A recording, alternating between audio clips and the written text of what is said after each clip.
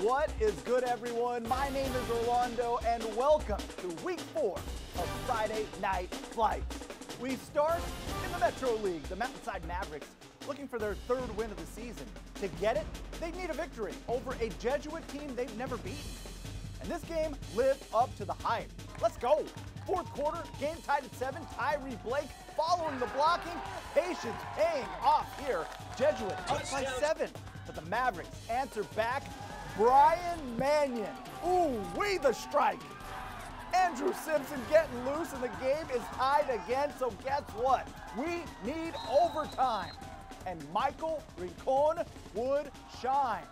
Where did the man go? Gets lost in traffic, but there he is. Comes out on the other side. 24 yards, a score, and a 21-14 win in overtime for the Crusaders. Down the road, we go to Beaverton. The winless Beavers looking for the upset over a red-hot Sunset. And the visiting Apollos come out firing on all cylinders. Caleb Kim hitting the juke button. He's just a junior, so get used to hearing that name, folks. Beaverton strikes back, and we're going with a bomb. Jay Cooter connects with Christian Gonzalez, but Sunset wasn't going to be stopped. Kyle Jekyll, the play fake works to perfection. Takes it himself. Sunset wins big, 63-31. They playing hoops? Southridge visiting Aloha. Warriors cheerleaders providing the energy. Aloha jumped out to a big lead in the first half, and Logan Moore gets the pitch from Tanner Volk. 24 yards for the score. That put the Warriors up by 2 TDs. Aloha holds on to get the W, 19-14.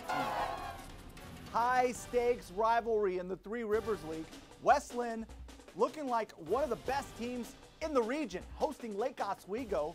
The Lakers have won the last 3 meetings. Sky 8 providing the views above West Linn. Families making it out to the game. First quarter, Lions going to work, and you know the name, Gavin Haynes, a regular on the show. The Oregon State commit giving the Lions a 14-0 lead. Coach Miller going to appreciate the execution of this. Blake the Bishop to Kanan Huffman. Beautiful screen, so pretty. We hit you with 2 angles. West Linn improves to 4-0 on the season. 42-7 your final. Over the Willamette River, we go to Pioneer Stadium.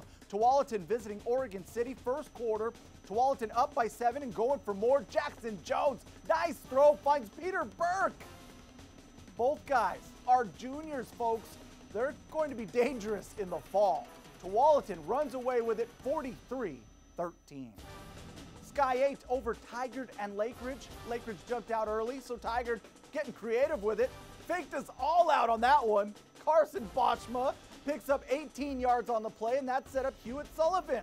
And you know he can turn the corner, but it would not be enough. Lakeridge takes out Tualatin 34-17 at home. We got more Friday Night Flights. The Newburgh Tigers have looked dominant in their 3-0 start, hosting McMinnville in week number 4. The TVF&R crew checking out the game. They need a fire hose to cool off Newburgh's offense. Levi Durrell, Owen Holly, highlight machines. A few minutes later, Price Posier gets in on the fun. He's into the house. McMinnville had a few moments. Matthew Washburn, beautiful throw. Braden Woods, beautiful catch. Newburgh continues its tear, though, winning 56-9. Our next stop, up the road at Sherwood. A campus so new, it's not even on our map yet. We're working on it, folks. The Bowmen hosting Glencoe. Good thing I wasn't on the cheerleading team. They're better spellers than me. Trust. The Bowmen liking their new home. Carson Stanback arrows through the defense. See what I did there? Producer Craig, are you laughing right now? 34-3 at the point. Glencoe playing for a little pride. Jackson Kind, he wouldn't go down, but Sherwood gets it done at home. 34-10 your final. Like the Newburgh Tigers, the Century Jaguars are undefeated so far in 2021. The Jags visiting Liberty. The Liberty cheerleaders trying to get the Falcons fired up for this one, and we've got a big surprise on our hands. Century driving for the go-ahead score, and ball stripped, and there's Liberty's Ethan Jones. He gone. 84 yards for the score. Liberty shocks Century 32-28. Falcons get the first win of the year. Whoa. To get more games in, the Greater St. Helens League played on a Tuesday this week, with more games coming Saturday night. We got a crazy finish between Skyview and Camas. This game happened on Tuesday. Final minute, Skyview up by 3, fourth down. Jake Blair buying all kinds of time, and Andrew Caruso comes down with it.